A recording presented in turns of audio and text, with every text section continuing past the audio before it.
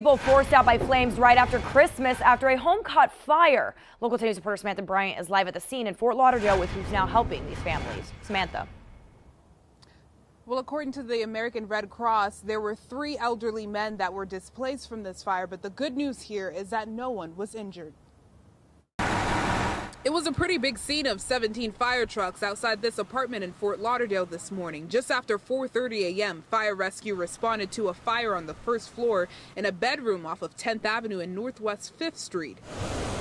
Take a look at the damage we saw from the first floor window. Surprisingly, residents tell me this was the only room in the building that was severely affected. Several residents were displaced, but no one was injured. The cause of the fire is now under investigation. So again, a local resident also tells me that 3 people have been displaced, but because this is an elderly facility, they also have other locations, so they will have a place to stay. Reporting in Fort Lauderdale, Samantha Bryant, Local 10 News.